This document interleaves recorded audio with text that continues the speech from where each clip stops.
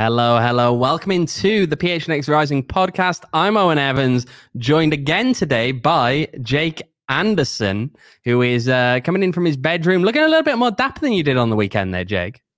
Just a tad. I didn't put a tie on for you, though. You didn't put a tie on. You didn't put a tie on. Well, the chat might have to say something about that later on. But yeah, Jake joining again today. We've got quite a lot to get through. We're going to talk about what happened on the weekend. We're going to talk more importantly about the new signing that Rising brought in and quite what that might mean for this team going forward. And we'll take a little bit of a look around the league as well, and maybe outside of the league in addition as well. So let's kick things off. Let's talk a little bit more about the weekend. Now, we had a lot of conversation after the game about where we thought things went wrong, about how bad they were at times against Pittsburgh Riverhounds. It wasn't a great game. Jake, have your views changed at all since the final whistle? No, not really. I mean, maybe looking back at how many shots they did take, going back to when against Vegas, it seemed like they weren't taking shots, period. So it seems like now they're less afraid to take those shots from distance. But again, it goes back to what we talked about Saturday night. The shots don't necessarily reflect how dangerous or the lack of danger that they created. Although they did test the keeper twice, but that's still not enough. Yeah, it was not great at all. I mean, again, it was 4 shots on target and just, yeah. I mean, 1 in the first half. That was the effort from Manuel Arteaga, that looping header. Your 3 in the second half, 2 of which are from Eddie Manjoma. But overall, just, yeah, Rising didn't feel like threatening. In fact, there's one thing, actually. I'll take this from the last game. We'll look at Rising's kind of passing, their crossing from that last game. And the first half in particular, we've done this before. We've pulled this graphic up and we've looked at how Rising have been in terms of their build-up play in the first half of a game. When you look at it this time, again, it feels like as this goes from right to left, so Rising defending that goal to the right, attacking the goal to the left, you can see just how little they're putting into the penalty area in terms of successful passes or crosses. It's literally none. Like they didn't complete maybe 2 or 3 in there. And there's so many passes though in general. It's such a cluster everywhere else. Yeah, and it goes back to the, I don't want to call it pointless possession, but there is times where they have the ball for 15, 20, 25 passes, but they don't create a chance off of it. So it's kind of like, well, what did you just hold the ball for 2-3 minutes for anyway?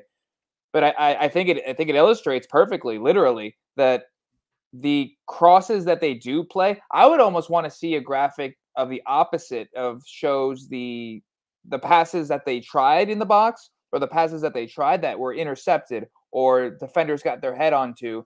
Because I could just off of memory think of a few that happened in the box where they just don't get on the end of those crosses. But nothing. It just goes with what we said at the beginning. The chances that they're creating aren't necessarily dangerous, other than when, Eddie's shooting, pretty decently from right around the edge of the 18. Yeah, I mean, look, if you can't work the ball for the most part into the penalty area, you're not going to score many goals. You're just not. You can't live and die by that long shot and just hope that some of them are going to go in. And from Rising's perspective, again, 2 of the better opportunities they had, it was Eddie Manjoma. He forced some really good saves out of the opposition goalkeeper, but they weren't good opportunities. He actually did very well with what was, perhaps even more of a half chance. You look at Manuel Arteaga's, I feel as though, look, did it necessarily threaten the goalkeeper that much? No, it didn't. But again, he was making the most of what was handed to him pretty much, and it wasn't very much that was handed to him. So there's a lot of different parts to this that just aren't quite clicking for whatever reason. Now, one thing that we did see, there was a slightly different kind of tactical plan almost, it felt at times, between how we've expected Rising to go in and attack in recent games. This is what we saw in that last game. Let's have a look at the positions, actually, the average positions. This is from the entirety of the game. To me, this is an interesting one because when you look at it now, we've gotten very used to Rising kind of attacking. You have the centre forward there. It's your number 9. That's Manuel Arteaga. You have those 2 attacking midfielders. It's normally Danny Trejo, someone else, either Fede Varela, Carlos Harvey. And yet here what you see, and this is the interesting bit to me, is that your number 9, Arteaga, is leading the line, as you'd expect. You've got Danny Trejo right behind him. And then really the other attack is coming from out wide.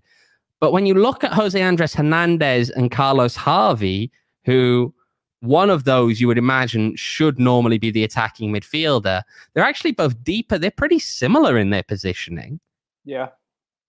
And so that changes the game, doesn't it, a little bit? Because those two fullbacks, I think in the attack, they're further up the field. The reason that they look so far back is because obviously they drop back quite a way to defend as well. Yeah. So you're kind of attacking with those four.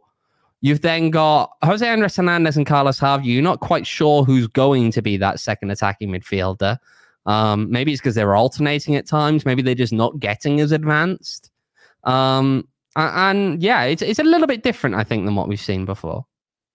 I think the biggest thing it tells me is that, and it's if we go side by side with that crossing map, it really shows me that because the options in the box, weren't working or just weren't played, even the cutback option to the top of the box, 25 yards out, even if you don't get a shot off, you can swing the ball across, force the defense to shift over, which then creates space that was just left from where you just were, because you can go right back to the left if need be. And I think if you don't have that supporting, it's honestly a supporting midfielder at that point in the attack, because you either take the shot at the top of the box or you can literally just be like a perfect, you're in the center of the pitch. You can play it left, right, take the momentum away. We know that they're trying to play the diagonal ball and cut it back to get that tap and get that center ball that then gets hit in. But yeah, the combination of the fact that you had zero completed crosses around the penalty area is dreadful. Like you're really, really struggling if that's the case. And the positioning of the midfielders, especially when we're expecting Carlos Harvey or Hernandez to be there in support. I mean, seeing the stats like this after watching the game, it kind of it's more eye-opening, and it more hits home the fact that the attack is not necessarily penetrating the other team's defense. Well, that's almost the problem. I think we've seen that throughout this, whereby, and look, I don't want to try and cast shade on what Juan's trying to do overall. I think the idea of Rising playing a possession-based style is not something that I am particularly opposed to. I said it on Twitter the other day that when you actually watch a possession-based style, if it's carried out effectively, it can be one of the most exciting and enjoyable styles of football to watch and to consume. The problem is that conversely, when it gets caught, when there are still things that are missing, it can be incredibly frustrating to watch, because you get into moments where, I know this came up on Twitter a little bit as well. People were talking about, you look at the end of the first half and it's just sluggish. And a lot of the times Rising can be quite sluggish. And even when they get into the final third, then they're trying to find opportunities. They're trying to break through that defense, but you're trying to pass it through 6 or 7 people who are defending at least. And that's not easy. There's not space there. And so you end up playing it from side to side outside. Now, I think that they have been trying to work on the crossing. I'm still not convinced that it's there, that it's where it needs to be. I know they've been trying to work on it. But it's concerning, I think, that, again, this is a time when Rising, broadly speaking, is getting back to full fitness. They're getting back to a position where a lot of their players who've been out injured are starting to come back. We saw Gallardo come back. We've seen Gavi Torres is very much on the brink of coming back. Uzo is back. These are guys who are pretty important to this team. I mean, Emil Cuello isn't yet back. He's one that they need back. He's one that they need back. But I mean, we're about to speak about the new signing, and we're going to have to talk, I think, about quite where these guys fit in at that point. But when you have all of those players coming back now and you think, okay, this squad is getting closer to full fitness, you then really just have to wonder, okay, how much longer can this team take to click before it starts to become a concern, or beyond a concern even? Because I think we're concerned now that there are still elements missing in this attack. That, to me, is the question. How much longer does Rising really have until this has to be fixed? Well, I think in part of that, my question, and I would love to ask Juan about this when we see him on Wednesday. Why is it taking so long in the match for it to get going? Like, I understand you're not going to be able to penetrate a team for 90 straight minutes. You're going to have to play defense as well. But I could just bet 20 minutes in, how many shots is Phoenix Rising going to have? Like, how? Yeah, it's not going to be that many, no. And they're not getting truly dangerous until the second half. It's almost like I don't want to speculate that Juan's waiting to see how the teams are going to play against them, and then they're making halftime substitutions. But why isn't the aggression, the assertiveness, the willing to play the risky ball, willing to play that chance in the first half? Because that'll help. Yeah, that helps with the possession-based style. Like, what is the worst case if you turn the ball over in the other team's box? Like, it's hard to get countered if you turn the ball over in the other team's box. And when you start to do those sideways passes across the box, and not even in the box, but just along the top of it, and you're not firing or you're not playing the ball over the top, you're not playing it in between the lines, that's when I get frustrated. That's when I think Juan's getting frustrated, because that's when it becomes pointless possession. You're in the other team's third, but you're not even pressing to get to the final because you're almost looking for that perfect ball. But to answer the question of being concerned, I mean, I think it's pretty forward. We are concerned because this over the next 2 months, if this doesn't pick up, the season's pretty much lost, and then you're going to have to play another 2 months of just what are we doing bottom of the table, which is what we kind of went through last year. However long as people wanted to claim that they were still in the playoff race, how long did you actually feel Rising was going to be in it? I don't want a repeat of last year. I think the season is still, it's not over, but it's salvageable. You can still be a top half of the table team. You can still host a playoff game this year. Yeah. I mean, you definitely can at this point. I know you touched on it. Some of the people in the chat touching on it now as well. Look, this team does have to come out and just be more aggressive from the start. When you're playing a possession-based style, if you can get that early goal or two, you're going to force the opponent to actually come out and do something, which opens up spaces for you to pass through. Even the opponent can't afford to just sit back and bunker in at the back. They're going to have to actually come out and play a more aggressive style against you. They're going to have to take more risks, and it's going to open up spaces that you can try and play through that are going to create more chances again for guys like Arteaga, for guys like Trejo, to kind of get themselves into space and for you to be able to play them in. But the problem is, because it's quite so slow, and ultimately a lot of these teams, look, it's USL, a lot of teams, if you let them hang around in a game, no matter how good or bad they are, they will find a goal. It may not be good, it may not be particularly well worked. I mean, look at Vegas, they had one shot on target. You look at Pittsburgh, they get a set piece. They do it in the first half.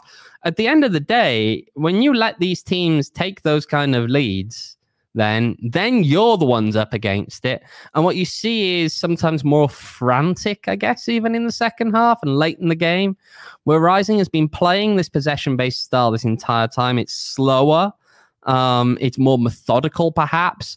And yet, at that time in the game when you desperately need something, you've just got to turn it up. And they can't seem to find a breakthrough at that point. Look, they just need to actually start a game on the front foot, which we've seen maybe a couple of times so far this season, but we haven't seen it consistently enough.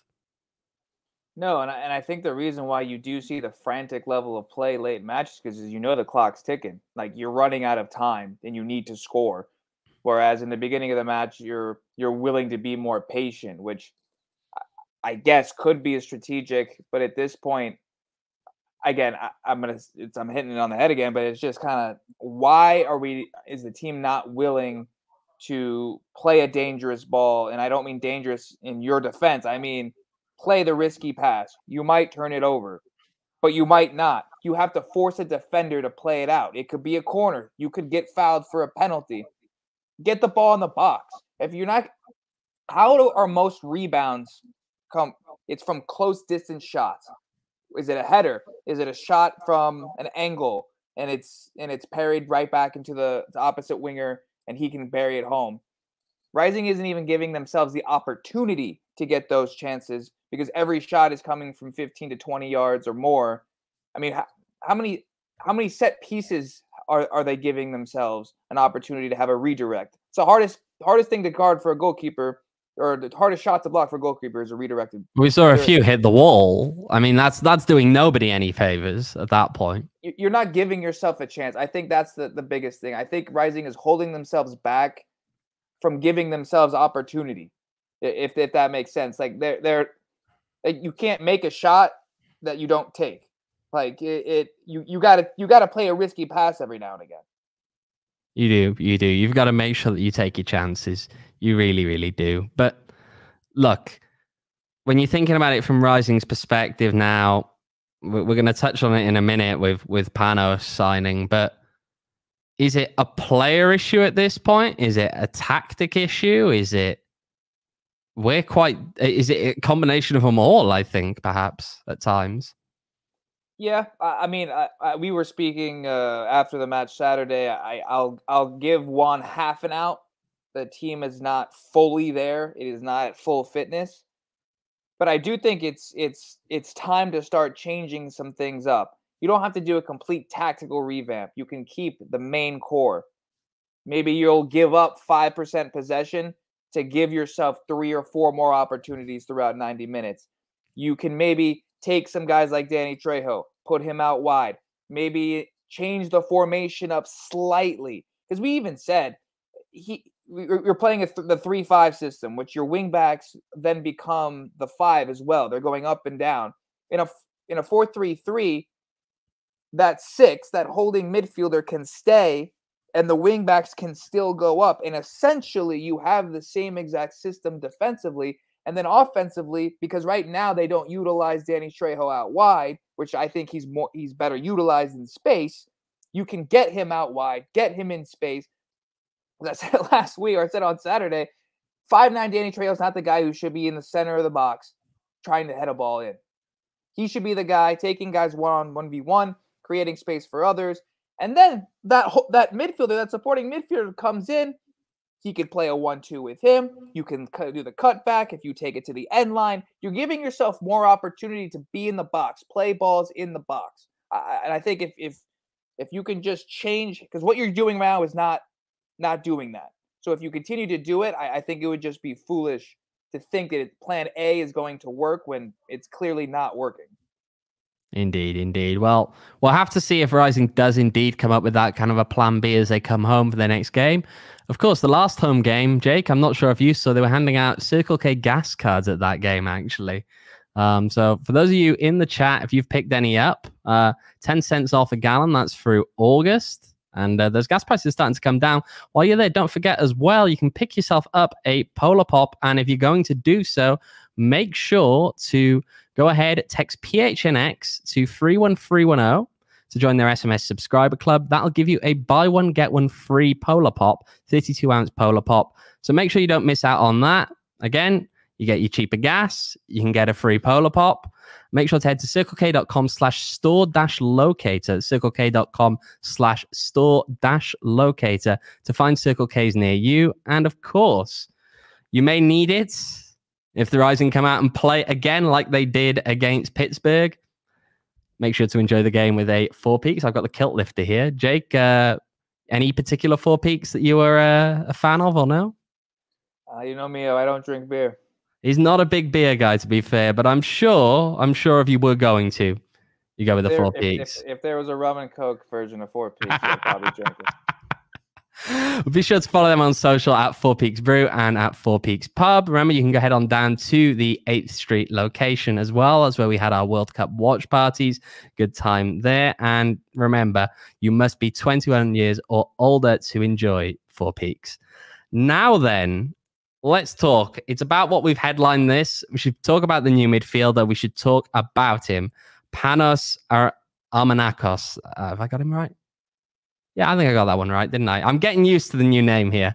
God, there's a lot of new names this year that we take to remember. But Panos, a guy coming in, big chance creator. He is someone who was very highly touted when he was young. Now, I think that's something that you've always got to take with a pinch of salt. I think those kind of guys who get listed for those things like the next gen top 50 and all of that, a lot of it becomes like your technical ability and not necessarily how you grow from that. You're expected to grow from that point as a 16-year-old. And I'm just intrigued now how he does, because he's been a journeyman for a while now.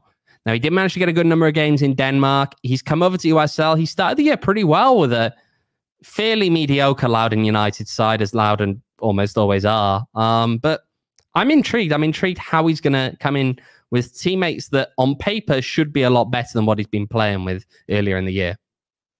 So his history tells me a couple of things. One, it tells me he received proper coaching at a young age, which I think allows you to have sustained success at a certain level. You may not reach the level that, I think it was the Guardian said he was a top 50 player, a young player at one point.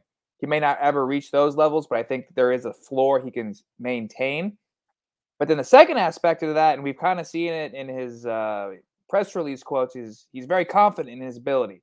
And I think that added little spark, a new place, a new challenge, the fact that he knows he's coming to a team that he has better teammates. Again, we only saw him for 10 minutes, so there's not much to judge. But I think there is potential there to where he might actually be able to be the key that unlocks the door. He might be able to connect guys once he starts to understand how his teammates play off of him, get him on the ball. Let's see what he can do as what I'm assuming is going to be that attacking midfielder that they don't play a traditional number 10 role, but essentially that position. I think there's a chance here that this could be a missing ingredient, a missing piece that at least Juan's been looking for, because I don't know. He's not going to play a big target man. That's not going to be the style. But I do think if he plays almost that second striker role just behind, I mean, hell, he could be that supporting midfielder that we were just talking about, who then can also play off a diagonal. I mean, if you can just get him on the ball, I think he'll be able to do a lot. Almost what we thought Fede was going to be able to do this year. Yeah, and Fede's been a little bit sluggish, but you mentioned earlier about Panos and what he's said in interviews. I'll read out the quote here. This one with USL's Nicholas Murray. So, to be honest, and this may sound a bit weird for someone who's come from overseas, but I believe I'm the best player in the USL Championship, and it will take a lot for me to not believe that. I think I've seen quite a few games in the league, and I've come up against quite a few opponents already, and I don't think there's someone better in the league that does what I do. What do you think about that, Jake? Because that's a statement. This guy says this in the start of May. Has he played in the 11? Has he played in the 11? Has he played against Solomon Asante? Did he meet Solomon Asante? Ooh, there's a good question. Had they played them at that point? I don't actually know. But even if he did, does he know who Solo is? You know what? They had indeed played in the 11 a handful of days prior with Solomon Asante playing in that game. But Panos only came off the bench in that game. And in D1. So... And again, there's no way. I would doubt that he knew what Solo has done in this league anyway. I mean, he's just, I think, look, we've spoken about this many a time between ourselves, just like, especially as you look now and you look back on this team and what they are now versus what they used to be. And you think about it and you think just how critical Solo was in this team in a lot of ways, even when he wasn't at his best. He was still enough that he scared the opposition defenders just enough that it opened up space for others. But yeah, that was... He won an MVP on a down year. Yeah, he did. We were all commenting that he was not at his best that year, and he still won the MVP. I mean, just to be in that conversation, that breadth, I mean, we were talking, he might be the greatest player in league history. For what he did, the amount of goals that were created, not just scored, but created off of him. And, it goes back to that. He created chances because he could take a guy on 1v1, whatever he wanted. And it only takes beating one guy to create space for another teammate. And that's all you really need to do, because you'll find each other in space. That's easy. That's what makes the game fun. It's creating the space, and you have to have the movement. You have to have defenders get beat in order to do it. And he did that. And I think that's what this team is missing right now. You don't have anyone who's able to just take someone on, create space for one guy, get it to him, that creates space for the next guy, put 2 or 3 passes in the box together and put it in the back of the net. Because think about it. Solo is the shortest guy I think this league has ever seen, and he dominated it.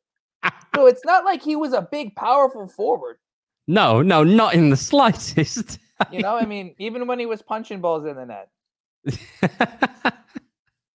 Memories of that Sacramento playoff game. But, to get back on track with Panos, though, I did actually hear a little bit from Juan about Panos after the game on Saturday. Let's have a listen to that.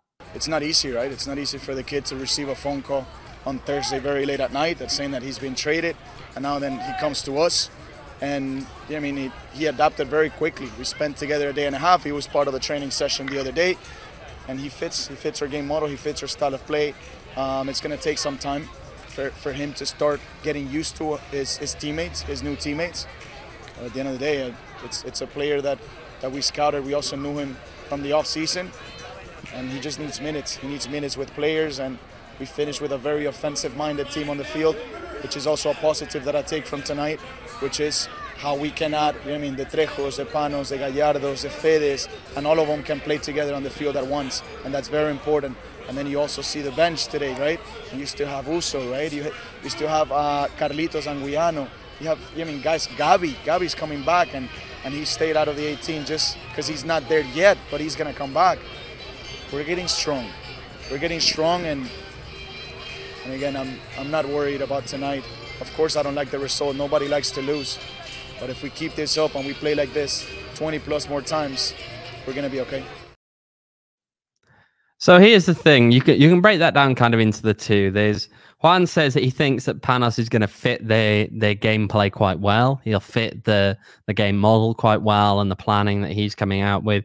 He also, of course, mentions all of those guys who are coming back. The fact that when you look at Rising's bench, it is looking a lot better than it did at times over the last month, whereby that bench was looking a lot sparser, a lot more full of, at times, academy players, because they were struggling with injuries. But that in itself, of course, is going to create a problem, because we're going to see increasingly now, when you look, Danny Trejo, you've got Panos, Fede, and when he comes back from injury, Emil Cuello. Those guys coexisting in that kind of position, that's going to be tough. Yeah, it in the current system, I don't see how they can all play consistently. Which is why I kind of think that they could really utilize having two wingers, and I don't mean wing backs. I mean 2 forward wingers and then your striker, because I don't see how those 4 can fill up 2 positions. Pretty much, yeah. And that's asking. I mean, they're not in the Open Cup, so the depth there doesn't matter. You're going to lose. We think, we presume, you're going to lose Harvey and Kev, but Kev's not playing in the midfield anymore, so that you might have a more attacking lineup, but you won't have the fact that Carlos is a box-to-box guy. He's going to give you it on both offense and defense. You're going to lose that if you put one of those in and you go. But that might be the change. That might be the change. He's that triangle in the middle, instead of being, the 6 with the 2 that go up and down, it might just be a 6 who doesn't go up, and the 2 have more freedom to go up, and almost like a double 10s at times. That could potentially work, because you could then create a triangle with one of the 10s, the number 9, and the winger. And then on the other side, you have another triangle. Then you have the third triangle in the middle, and you create 3 across the forward front, which I think could be deadly if everyone's clicking. There's an idea. We don't know what Juan's thinking. He's not going to tell us until they're actually playing. But it does bring up an interesting conversation, because first you have to get to fitness. Now you're at fitness. Now you have to prove it in training that you're in form. Then you have to take it to the pitch. And that's an entirely different thing. And there's no way if one guy is struggling, his confidence is going to get better because he's going to be in and out of the lineup. And we all know with footballers that if your confidence is down, you're not going to be. Especially with attack-minded players who are going to have to take risks, be it taking shots on, be it playing risky balls through that may or may not find a teammate. Confidence is incredibly important to those kind of guys. Look at Santi last year. Santi was dreadful. That was the worst I've ever seen him. There's no other way of describing him last year, is there? It was like he had a fantastic season and just fell off a cliff. Yeah, and you could tell the confidence wasn't there. It because it's hard to be confident when you're not playing well or when you're not doing what you're supposed to be doing. Like at least when I think it was 2021, Santi in this particular example was getting unlucky. He had multiple posts. Like he couldn't break that barrier, but he was there. And that goes to what Juan always talks about with the process and trusting the process, not necessarily a result. That I could get behind in that particular circumstance. Santi last year, this team right now, the attack. There isn't something there that tells me, okay, you're shooting it at the keeper. You got unlucky and hit the post. I don't think most of your shots are going in when they leave your foot. Yeah. And that's where it then gets into the intriguing part, right? Because we hear from Juan about, we played this in the post-game show, we hear him saying, well, actually, we did a lot of things well. And you get into that question then of how much of it is necessarily just trying to build up some of the boys' confidence, trying to take some of the smaller victories rather than ripping into them in a case like that for what we didn't perceive as a particularly great performance in the attack. And I understand that. I understand I need to do it, but then it gets into where's the balance, right? Where's the balance between trying to work incredibly hard to boost the confidence while also acknowledging sometimes certain things just aren't good enough. And that's something where, look, I hesitate to bring this one up because it's a comparison that I don't think anyone wants. And it's not one that I think on the whole, on the big picture, is a particularly fair comparison to make. But I think in this one minute, the little like very narrow area of what I'm talking about here probably is relatively accurate. And that's that when you listen to that clip back, it had feelings at times of some of what we heard when things started going downhill last year. And that was at times, early with it going downhill, of course, the insistence that actually things weren't that bad. Even when you feel as though most people watching it can say, this doesn't look great. Are you talking about with Juan or with Rick? With Rick.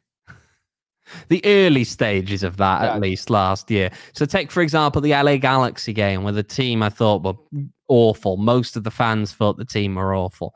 Rick comes out a couple of days later and says, actually, we weren't that bad. And it's one of those things whereby when you come out with those kind of defenses and say things are okay, even if the average person, whether they know everything or not, and that's a fair point as well. The average fan doesn't know everything. We don't know everything either. But you'll come out with a defense sometimes and everyone just thinks that's not what I watched. It doesn't always help. Sometimes it actually does the opposite. Sometimes the message you're giving to the outside world, it just makes them angrier at times. And that's an awkward thing to try and control at that point.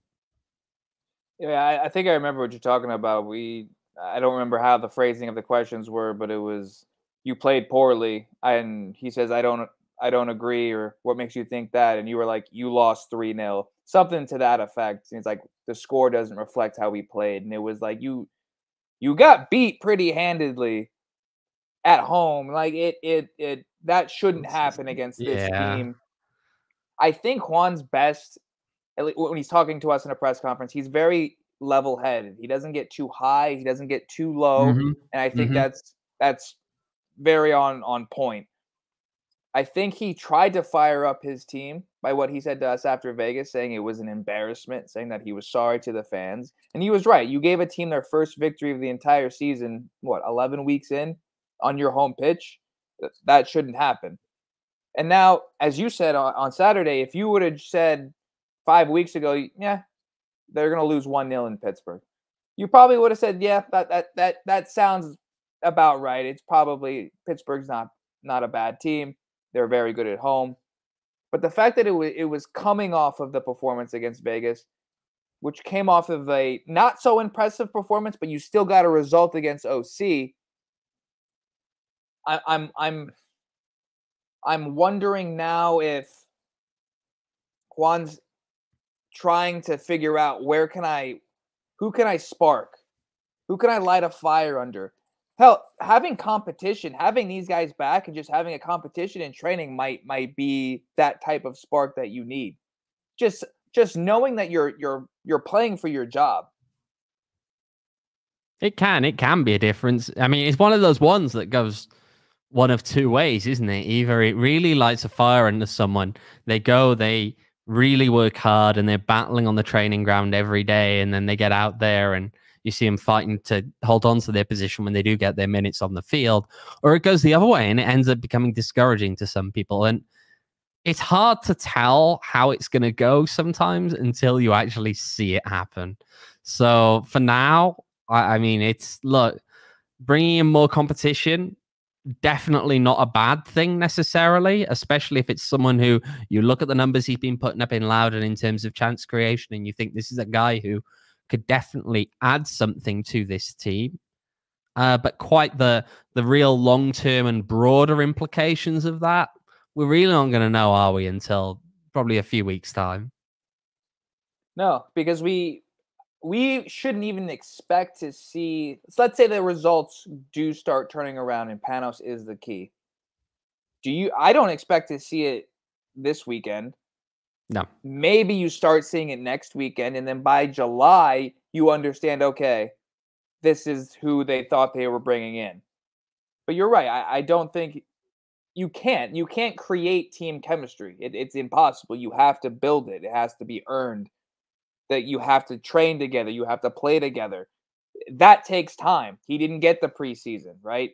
He's still learning what Juan wants to do. That isn't necessarily pounded into his head. He had, a day of training before he came on Saturday, and he was lost. He never really got on the ball.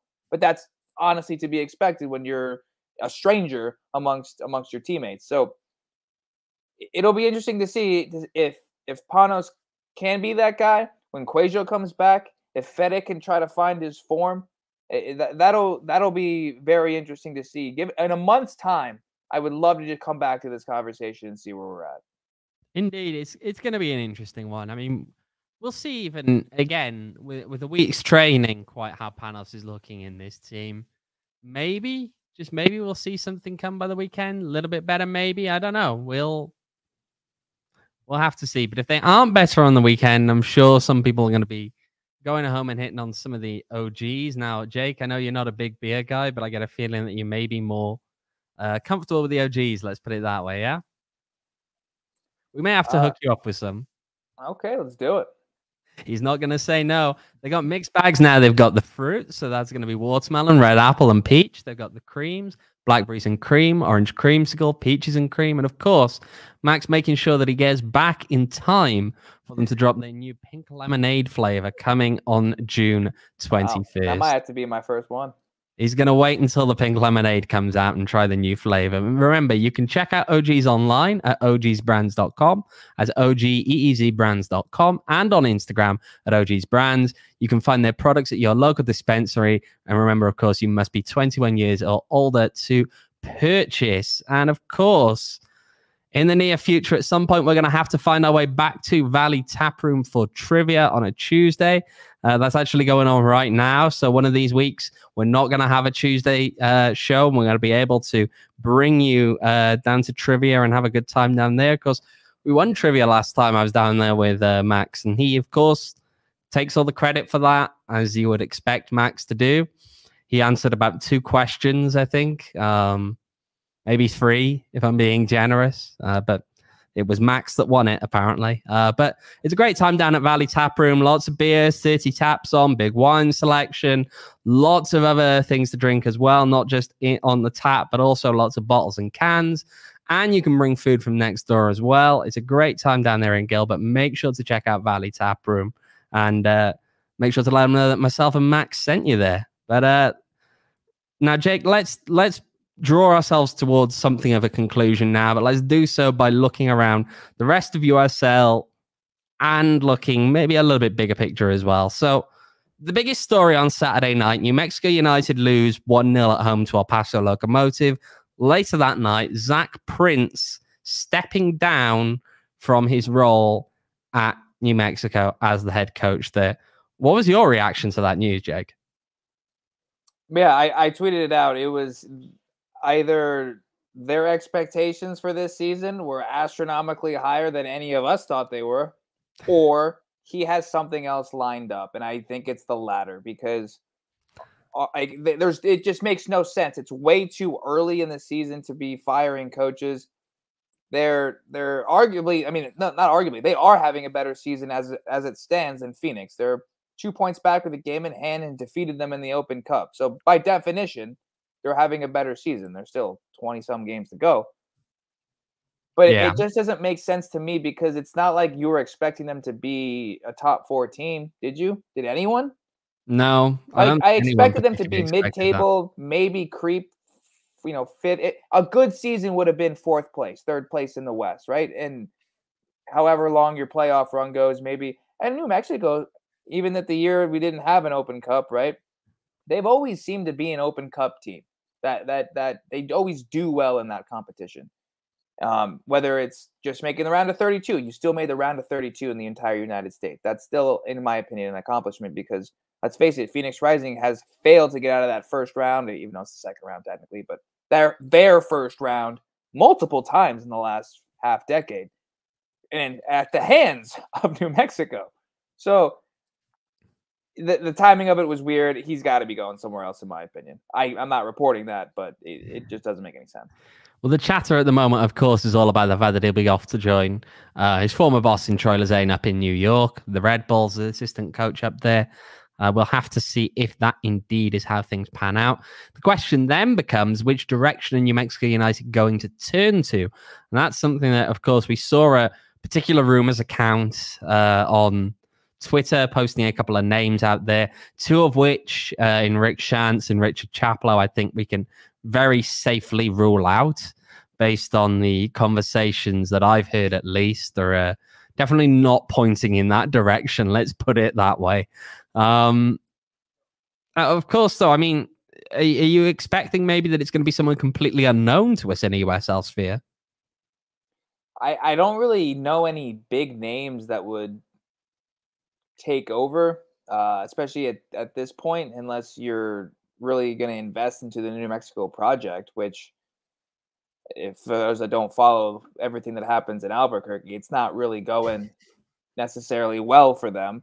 So I don't want to call them a lame duck team. It's kind of harsh, but it's a tough job, because I think the fact that Zach Prince left tells you all you need to know. I mean, he started the team. He was there from the very beginning, and now he's leaving his own baby, so to speak. It might be the assistant interim just holds on. You might get someone who has been retired maybe for a while and wants to give it a go, who has some USL experience, but I don't think you're going to get a big name. It just doesn't fit the team at all. I tend to agree with you there. I don't think it's going to be someone who is well known in USL circles, but it could well be someone very qualified. There are candidates out there that have a lot of experience in football and at high levels of football, even if it's not in the professional game. And it'll be interesting to see quite which direction they choose to go in. Of course, New Mexico, a team that have prioritized their kind of community image and all of that. I just don't see some of the candidates that have been thrown out there, the names that have been thrown out there, being a particularly good match.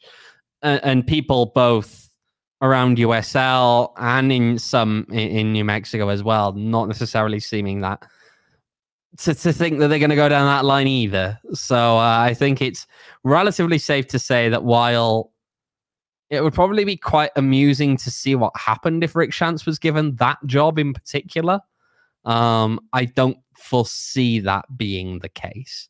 But let's look around at some of the other kind of notable incidents from the weekend anyway. Of course, when we spoke Jake, last. I believe it was 3-0 to San Antonio, with that game ending 3-all. Thanks to goals in the 75th, 79th, and 95th minute for San Diego Loyal, after San Antonio had a player sent off in the first half. One that's caused a lot of bad blood since. Definitely an incident that very much could have been a red card for San Diego much earlier in the game, happening right in front of the benches, resulted in a mass confrontation. No red card was given. There have been other allegations. After the game, Nate Miller came out and said that San Diego players had been, they'd been punched, spat at, all of these kind of things by San Antonio players. I mean, these are quite serious accusations to start just throwing around, aren't they? Well, punched and spat at, there's 3 officials literally on the pitch, a 4th that's just to the side. I mean, how do none of them see it once? Because we haven't seen any on the footage either. So I mean, it's incredible if it is true, but I mean, Luis Suarez did get away with biting Giorgio Chiellini in a match, but I mean, even the other team saw it and the other team knew. The referee. When you're saying players are punching you and spitting on you, I just don't know how that can go unseen by an entire refereeing. If you tell the officials it's happening over the course of a game, I mean, hell, it could have happened maybe once, but I don't know if it's going to be happening continuously throughout a match. I just don't see how it's possible. But again, with USL, man, nothing surprises me anymore with this league. Nothing does. I mean, it's worth remembering, of course, that there's been a little bit of bad blood, I think, between San Diego and San Antonio ever since they first met in the playoffs a few years back. And the comment came from Landon Donovan that time about how San Antonio were like this team they're very physical. They're not really a footballing team. It's effectively what he was saying. He was pretty much just saying they go out there and kick their opponents and somehow win games. That was effectively what Landon Donovan was saying before a playoff game. And of course, San Diego lose that game because you're writing your opposition's team talk for them. But it's just something that I think we've seen that heat up. We've seen in the past as well. And look, I can't tell you for certain what has happened here with the San Antonio players, with San Diego players. We do know that Nate Miller, according to what we've been told for a while now, is one of those guys who, on the San Diego bench, played a role in complaining to the officials at the time that JJ Williams was sent off for PHNX Rising last time they traveled to San Diego. Back when JJ Williams was with the team, he was one of the guys on the bench claiming that JJ had thrown a water bottle at the crowd when he had in fact thrown it at a wall nowhere near the crowd, and JJ was sent off, later overturned by the league. I don't know. I mean, I'm not sure whether I truly believe his claims or not. But it is still quite an allegation to go and throw out. I mean, if it's true, I hope there is video footage that the league have access to and they can go and deal with it appropriately at a later time. But then again, it's also USL Championship, so I'm not necessarily holding my breath on that one. I'll put it this way. If there's one team that I said cries wolf the most, complains the most, I don't think there's any argument as to who we would all say. It's just kind of been San Diego's MO since they've joined the league. I don't know if that's from the and top some down. of it's justified, some of it's not. Yeah. But yeah, it's so and it is almost the boy who cried wolf. At one point, a wolf did come in the story. There are times where they are justifiably complaining, but there are other times where the complaining or the build up or the foundation of this is what we're going to complain about. So we're going to complain about it before the game. And then no matter what happens, we're going to still complain about it after. Because, I mean, take the Junior Flemings incident aside, which happened in 2020. There has now been 2 full seasons since that match happened. And I still remember the date of that match. It was in September. I'll never forget that night. No, I don't think any of us will who covered the team at that point. It was... But San Diego has continued to do that throughout their entirety. I don't watch every San Diego match. I watch games where if it's with them versus a big team, or when they're playing Phoenix, or if they're the game of the day on a Friday or a Wednesday.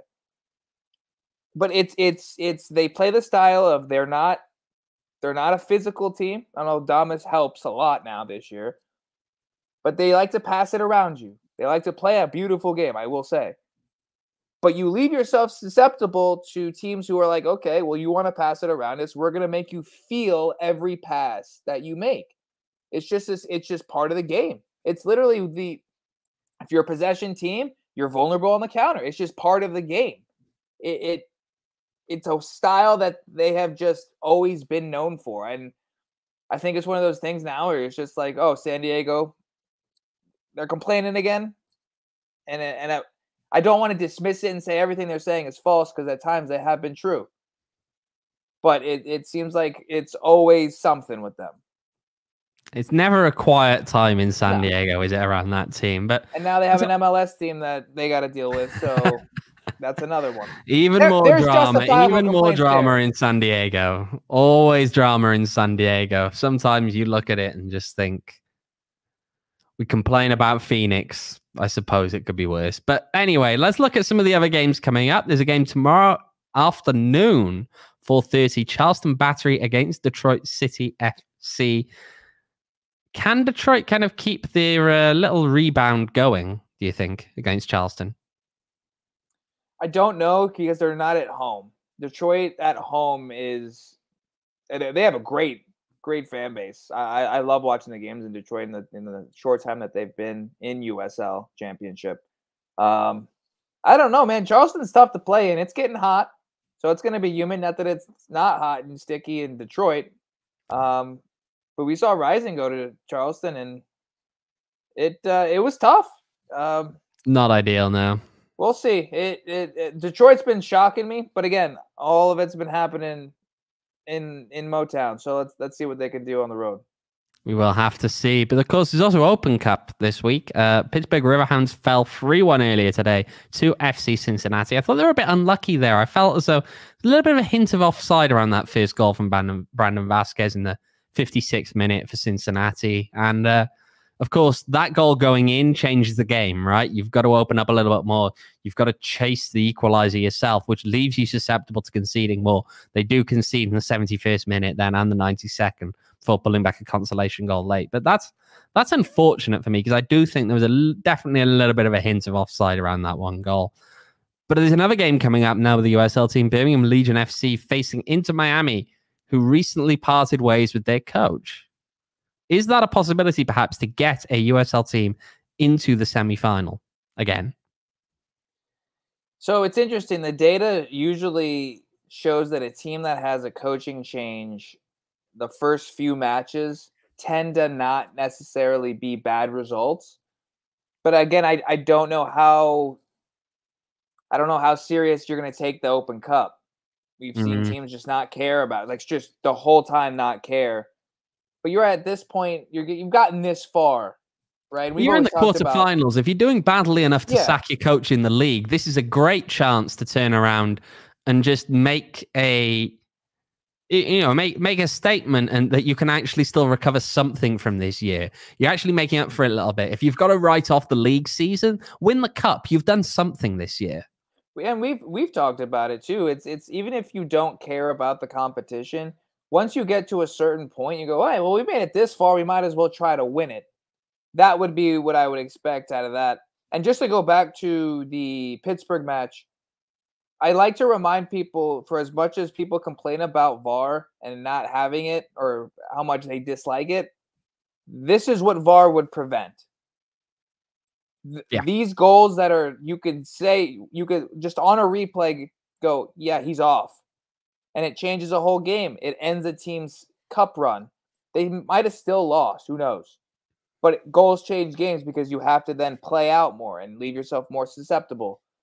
So I like to go back and say, for as much as people hate replay, you'll hate it even more not having it. And today was the perfect example of why.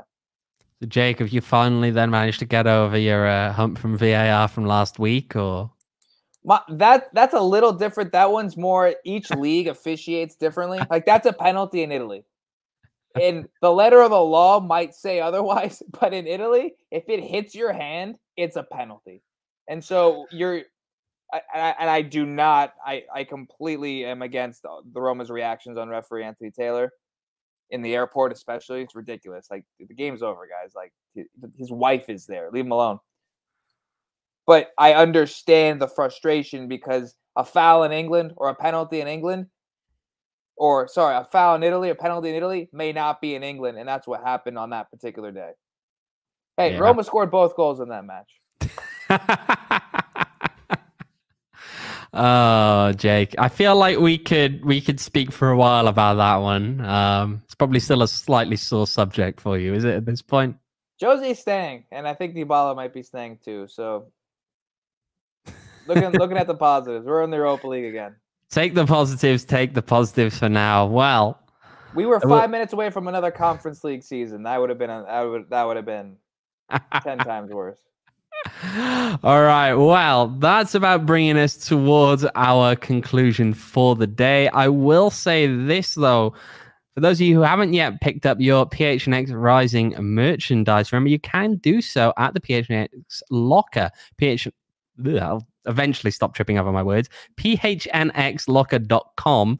You can find t-shirts, PHNX Rising, the scarf, which remarkably is very light. Despite the fact it's summer, it's a very light scarf, so can still get some use out of that. And good of course, for wiping sweat away. That's very true. That's producer Leah. They're hopping in, telling us it's a nice fabric it's good for summer. Yeah, perfect it is for a Rising match. It is indeed, especially if you're getting those dollar beers all over you later in the season, when hopefully we see a few more goals on those nights. Maybe help you just kind of wipe it up a little bit and look good while you're doing so. But of course, there's a lot of other good gear on there as well. We've got our Yote stuff, Suns, D-backs, Cardinals, all of that on there. So make sure to check that out at the PHNX Locker, phnxlocker.com. And of course, make sure to tune in on Thursday, 6 p.m. Jake, unfortunately, you'll not be with me on that one, but I will be joined by Ryan Sikora on Thursday here in the studio. So you know where to look. You know when to look now. It's our usual Thursday at 6. Until then, well, I will say, actually, though, Jake, thank you for joining. Actually, you've done 2 of these now. Yeah, 2 in, 3 days? I love it. 2 in 3 days. There we go. You're almost becoming a fixture here now. Yeah. We'll get you in the studio soon. We'll get you in the studio soon. All right. Well, Thursday at 6. Until then, goodbye. Go.